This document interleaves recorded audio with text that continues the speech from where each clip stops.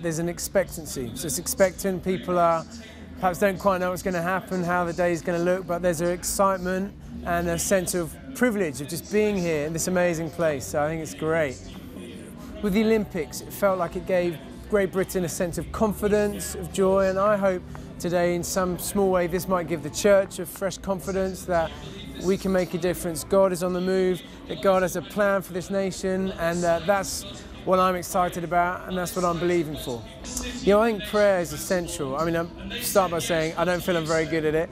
I'm constantly trying to grow in it, but I think prayer is ultimately it's relationship. It's time to connect with God, to communicate with Him, to try and allow space for my mind and my heart to realign around His will, His purposes.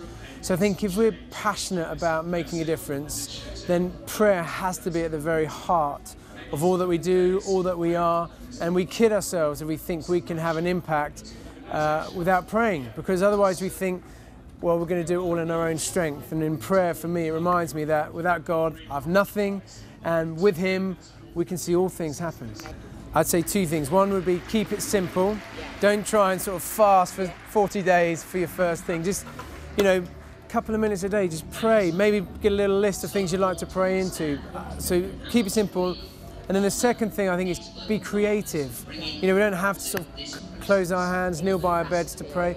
I find it helpful to go for a walk, to listen to music, sometimes to sit down, to have prayer lists, to pray with friends. All of these things, to pray out the Psalms, all of these things can just help us grow in our prayer life.